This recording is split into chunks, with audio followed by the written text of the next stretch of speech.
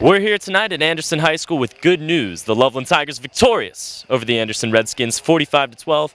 Coming into tonight's game, Loveland was the heavy favorite with that 5-0 undefeated ranking. However, the Anderson Redskins were no joke. 3-2 record with a 3-game win streak and a very good passing quarterback in D1 prospect Kevin Rogers. He actually has an offer from Buffalo to play in the MAC conference next year. They also have a high energy offense and they tend to get in games that are slugfest. This is the Anderson Redskins.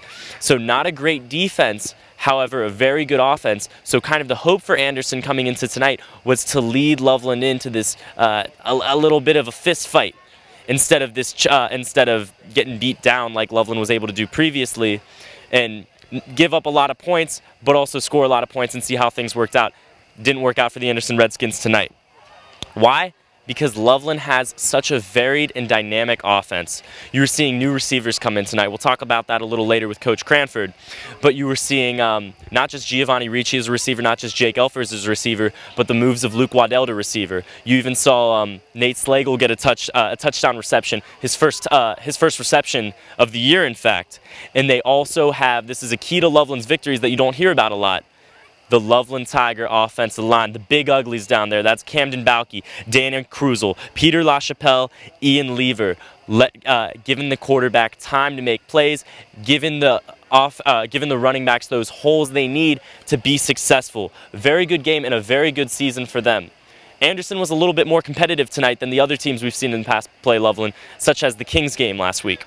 Why? They have that passing attack from Kevin Rogers. He had a veritable pantheon of receivers to use tonight. And you were seeing those long passing plays. In the end, though, we were seeing that wrapped up by the Loveland Tiger defense. This was a very similar game to Glen Estee, where it was a competitive game in the first half, and then it all fell apart for the opposing team in the second half. Because, as Mark Twain has quoted, history doesn't repeat itself, but it does rhyme. This game was a very similar matchup to Glen Estee, where the better team, the Loveland Tigers, just come out on top in the end. I would venture to say, in fact, that the Loveland Tigers are the Floyd Mayweather of the ECC.